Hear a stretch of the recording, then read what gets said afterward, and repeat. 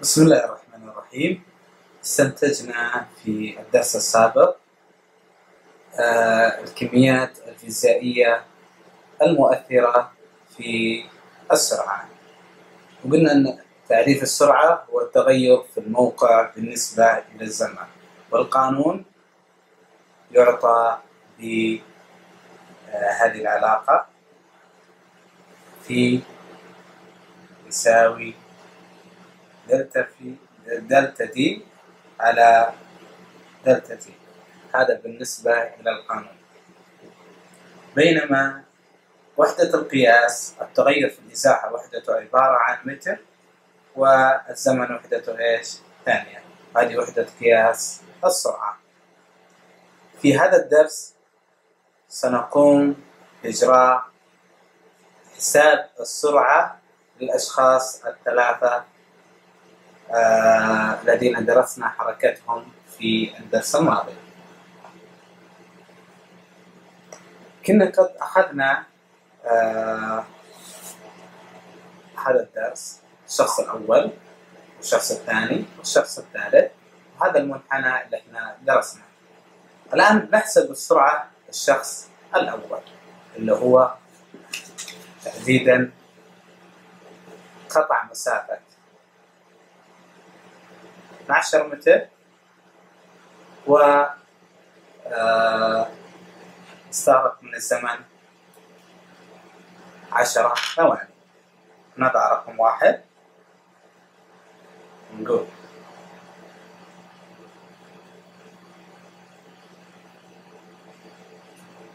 في يساوي دلتا دي على دلتا تي.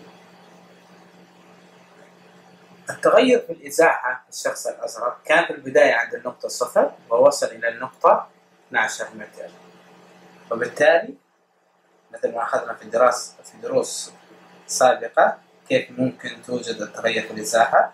الموقع النهائي ناقص الموقع الابتدائي على التغير في الإزاحة يساوي الموقع النهائي عبارة عن 12 متر، والموقع الابتدائي عبارة عن 0 على الزمن 10 ثواني، وتساوي السرعة 1.2 متر لكل ثانية. هذا بالنسبة للشخص الأول. سرعة الشخص الأول مقدارها متر فاصلة 2 لكل ثانية، 1.2 متر في الثانية الواحدة.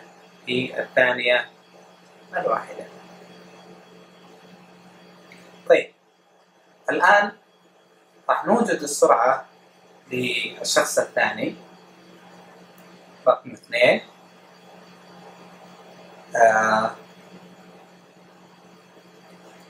الشخص الأحمر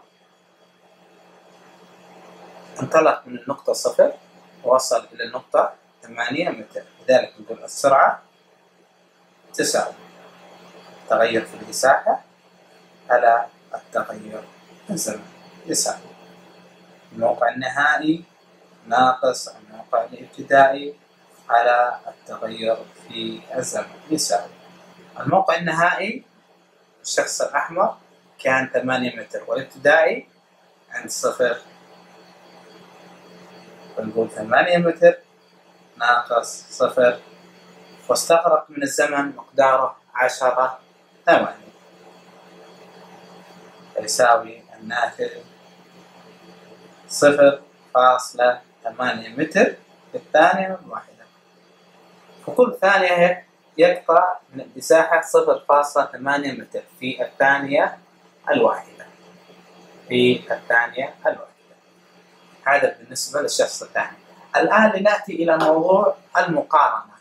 الآن الشخص الأول لو تلاحظ كنا قد استنتجنا في الدرس السابق أن الأول بالرغم أن استغرق 10 ثواني والثاني 10 ثواني كذلك، إلا أن التغير في الإزاحة للشخصين مختلف، والواضح أن الأزرق تغيره في الإزاحة أكبر وهو يساوي 12 متر، والثاني التغير في الإزاحة 8 متر وهو أقل مقارنة بالأول، فاستنتجنا أن الأول سرعته أكبر.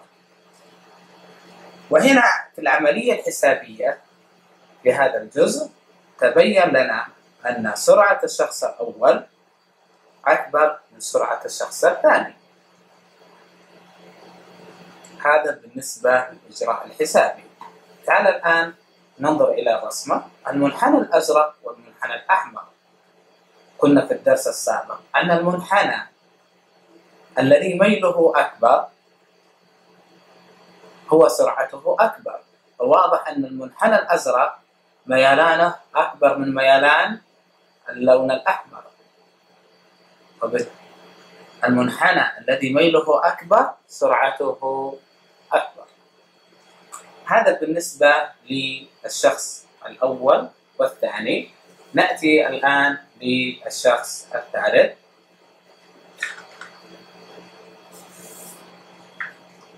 ذو اللون الأخضر، ذو رقم 3.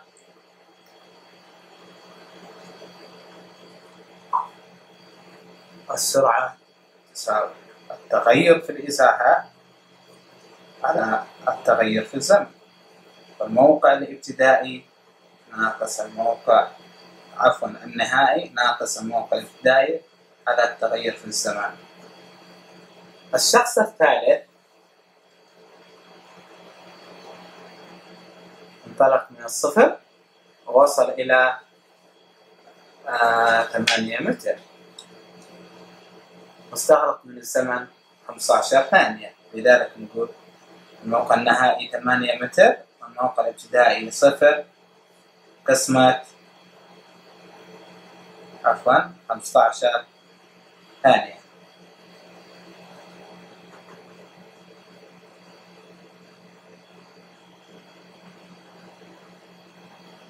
يطلع لنا الناتج 0.53 متر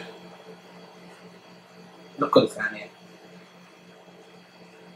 إذن واضح تماما أن العمليات الحسابية للشخص الأول الأزرق والشخص الأحمر والشخص الأخضر أن الأزرق أسرع من الأحمر والأحمر أسرع من الأخضر. وهذا ما تبين لنا لاحقا أو سابقا في الدرس السابق أن الشخص الأزرق أسرع من الشخص الأحمر والشخص الأحمر أسرع من الشخص الأخضر. كذلك في هذا المنحنى لم نرسم منحنى الشخص الأخضر، الآن سنقوم برسمه. طبعا كونه الأبطأ سنتوقع أن ميله الأقل من بين المنحنيات. انطلق الشخص من البداية 0، هذه البداية 0، ووصل إلى 8 متر، هنا 8 متر ولكن عند 15، وبالتالي هنا 15 تقريبا هنا.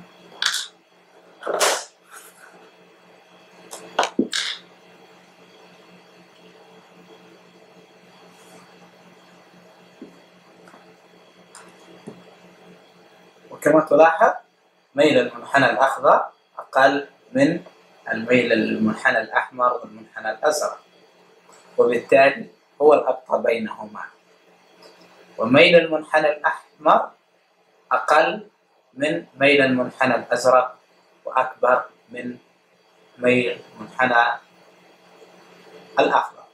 لذلك هذا الشخص الأحمر يعتبر أسرع من الشخص الأخضر وأبطأ من الشخص الأزرق.